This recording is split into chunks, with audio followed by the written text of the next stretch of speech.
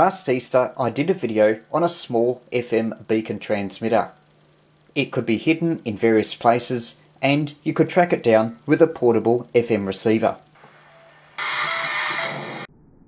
Here's the circuit I used, a 1 transistor FM transmitter on about 90 MHz, with audio provided by 1 transistor audio oscillator. The signal for that was pulsed with a flashing LED in its collector circuit. This all worked quite well, but it was a bit of a current hog, with a 9-volt battery not helping things, because 9-volt batteries are fairly expensive for the amount of current given. You can simplify this a lot if you can get rid of 1 transistor and the flashing LED. In this game, simple is good. Fewer parts means it can be made small, cheap, and draw very little current, so a battery will keep going for hours and hours. Such a unit was described by Eric VK3EAC in the September 2016 edition of the EMDRC Bulletin. Designed for 27 to 29 MHz, it's a super simple, very elegant circuit, using a resistor in series with an electrolytic capacitor to do the CW pulsing.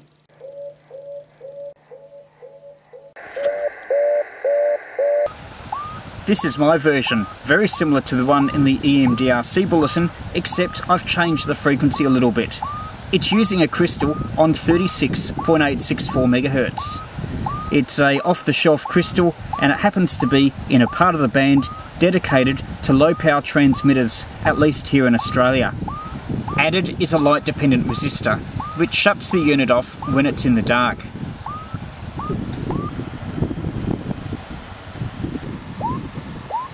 Having a look at the circuit, I too was able to get it to successfully work with a 1.5 volt battery. In fact, it even oscillated with 1.2 volts. It was quite easy to get the circuit to oscillate, but getting it to pulse was harder. There is a lot of interaction between when I adjusted the trimmer capacitor, which I had in a different position of the circuit to the original because I wanted one side to be earthed, and the frequency of pulsing. In fact, there are a lot of times when the trimmer was set at certain positions when the thing wouldn't pulse at all. It was just a continuous carrier.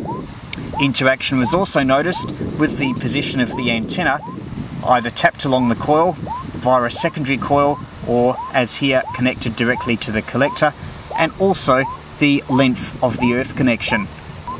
If you're going to make this a really reliable circuit, you'd probably want to add a buffer stage, which could also give a little bit more output power. The inductor is just 9 turns of solid wire on a 6mm drill bit. It's spread out over about 10mm. It's not all that critical, provided you can resonate it with the trimmer capacitor and, if needed, another parallel capacitor. If you don't have a trimmer capacitor, you could just do as was in the original circuit and have a fixed capacitor only. The original circuit used 120 picofarad, which was fine for 27 MHz, though on this frequency you'd want it to be a bit less, say 82 or 100 picofarad. Also, if you didn't want to include the light dependent resistor, just short across it, and the oscillator will oscillate at all times.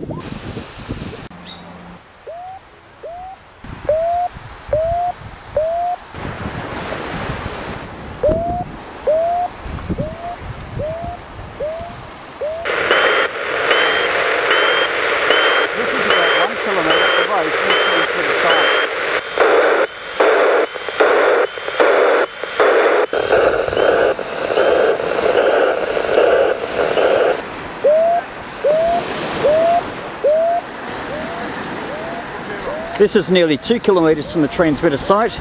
I should mention that the transmitter is in a tree, only about 1.5 metres above the ground, and the antenna is very limited. It's only about 1 metre or so of wire, so it's well under a quarter wavelength on its operating frequency of around 36 MHz. So at 2 kilometres, it would probably be audible for another kilometre or so more, but if there was a better antenna, the range could double again.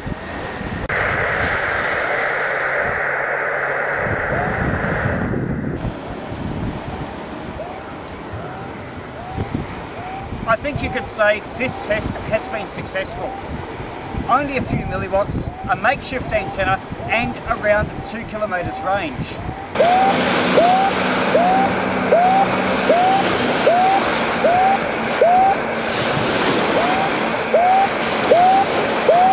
If you are interested in portable antennas like this to go pedestrian mobile or QRP portable, then check out my latest book. Hand-carried QRP Antennas is full of practical ideas. Yours for under $5 US. It's an Amazon ebook and you can find it by going onto Amazon and searching hand-carried QRP antennas.